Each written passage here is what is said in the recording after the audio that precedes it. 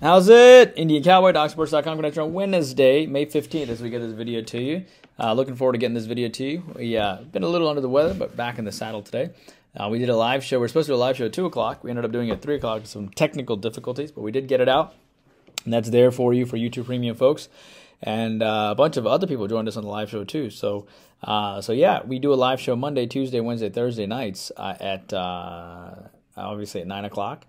So looking forward to doing another live show tonight with you and another live show on Thursday night with you as we get into that nice routine of Monday through Thursday. All right. So let's get you this live show here. Hello, I'm Indian Cowboy, and this is Doc Sports. Or not live show. Let's get you this our daily free play video. Indian Cowboy has been around for a cool 19 years, and Doc Sports has been around for 53 years. I know I look pretty young, but I've been with Doc Sports for 19 years now. I have a doctorate and a master's in Biostatistics. That's how these algorithms work. Welcome to my free daily podcast. Our best selections are over at docsports.com under Arun Shiva. Our next best selections are Free Picks and Leans, which is the daily video that you're watching right now. If you can't get enough of us, there we have a popular YouTube Premium teaching channel for $20 a month, as I told you, Monday, Tuesday, Wednesday, Thursday at 9 p.m. Eastern, where we hang out. And we teach you how to do your own algorithms, and you get the first look on the next day's ball games. This is a huge advantage. So you get 160 selections, all for just $20 a month. And I give you a written recap at the end that only YouTube Premium folks get. All right? So, arguably one of the best deals on the internet for just $20 a month. So the link to YouTube Premium is in the comments section, as well as a link to how to get the free $60 worth of premium selections. If you want more content, hop onto our Twitter.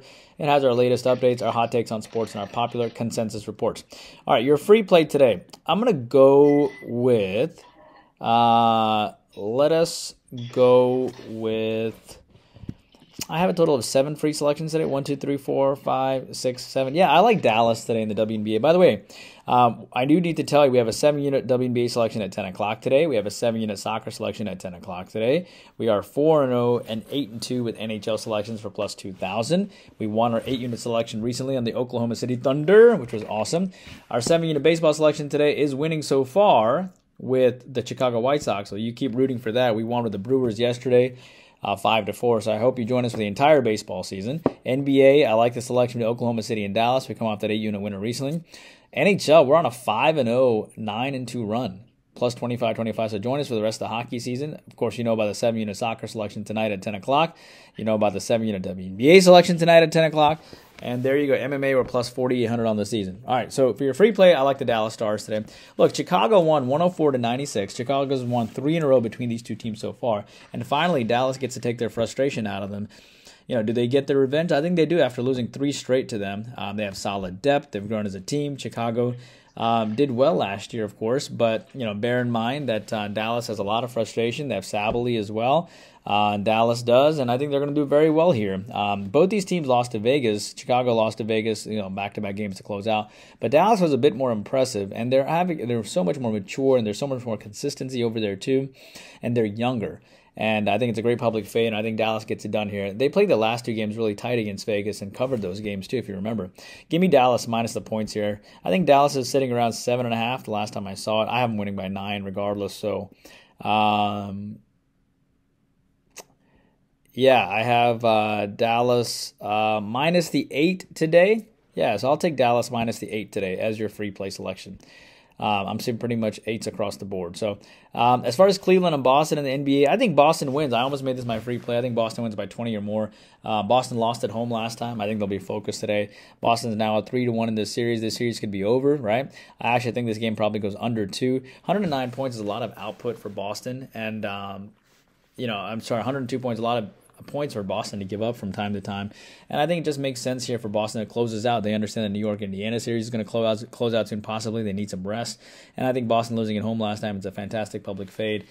Cleveland played inspired basketball on the road at Cleveland with a lot of injuries, but I don't think that's the case here in Boston. Lean on Boston. Tampa Bay and Boston in baseball. I like Tampa Bay here. Tampa Bay's off that 4-5 loss to Boston. 21-22 team here. Boston's off that 5-4 win. They've won 3 or 4 coming in.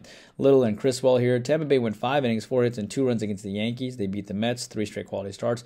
Criswell here, back-to-back quality starts. He had 9 strikeouts in his last game. Could be in for a letdown here. I think Tampa Bay here comes off of a loss, and Liddell is doing so well in his last game, including 2 walks in his last game as well. It makes a lot of sense.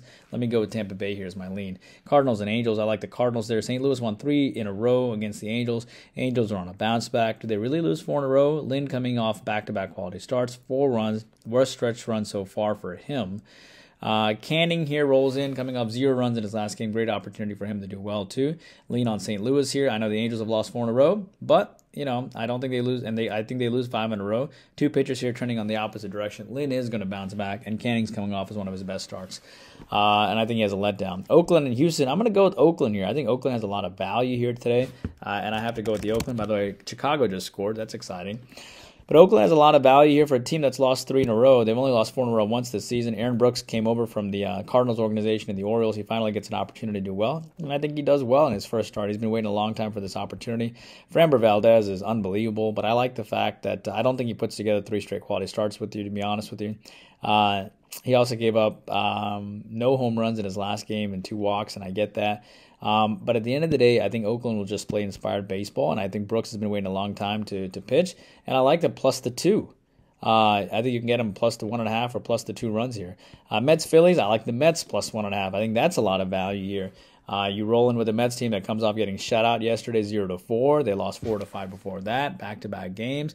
They're still almost a 500 team. I know Ranger Suarez has had an unbelievable stretch run so far, but at some point he's going to have a letdown. He's got a 1.5 ERA.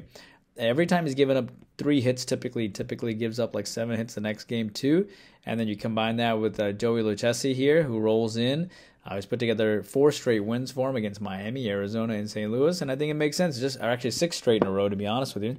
It's just a ton of value here, and then so I like the Mets plus the 1.5. Finally, San Fran and the Dodgers. I like the San Fran plus the 1.5 here. I think you get an opportunity with Logan Webb here, who comes off back-to-back horrible starts. Webb gave up 2 runs in 7 innings to Cincinnati, 4 runs in 4 innings to Philadelphia. 4 runs in 3 innings to Boston. He's had 2 straight. He's had back-to-back non-quality starts, and then his last start was pretty good. But he hasn't won in 3 starts, and last time he faced the Dodgers, he went 3 innings, 7 hits, and 5 runs. And I think that's going to motivate him big time here for a quality effort. And I think it makes sense here to take San Fran as he has revenge. Logan Webb does. San Fran is off back-to-back losses. So it makes sense here. And that, my friends, is what I have for you today. Hope you enjoyed the content. Please take a moment to like and subscribe to the video. And I'll see you back here tomorrow. Indian Cowboy working hard for you every single day. Please take a moment to like and subscribe.